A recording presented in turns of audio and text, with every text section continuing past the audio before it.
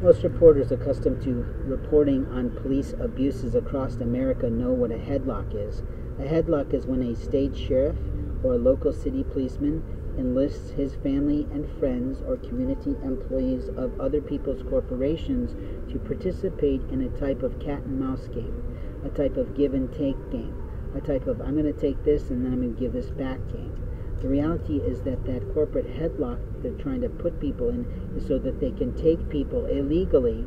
on unlawful litigation, unlawful legal documents and legal records that they have produced all on their own without any provocation to jail to abuse them further.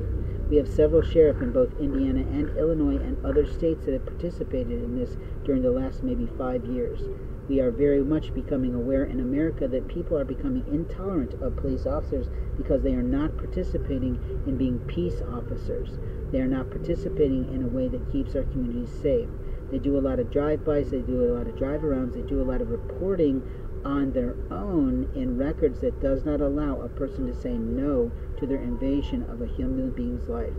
A lot of times it's innocent people who don't know what's been placed on their name because no one has informed them, and police officers like that. They like that so that they can abuse people, and every reporter that calls out the police officers for their illness of men, for their offense to the federal government, for how they're behaving, is usually abused further. It is a risk that a reporter takes when they are putting themselves out there to talk about the things that they observe, to talk about the things they see, to talk about the things they think, and to talk about the things they believe. You see, there's two types of reporting at work today. There is news coverage that is happening in the day-to-day, the actual moment of the day, and then there is reporting that is based on opinion, observation, column expectation, and a concept of observation that is more empirical data than what we might call a true fact investigatory data. Each person may or may not be familiar with this because you're not a journalism degree person,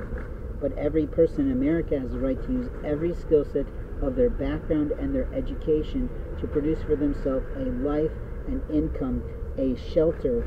food for sustenance, and basically the service that they provide to a community in teaching them things or preaching to them things or evaluating for people things.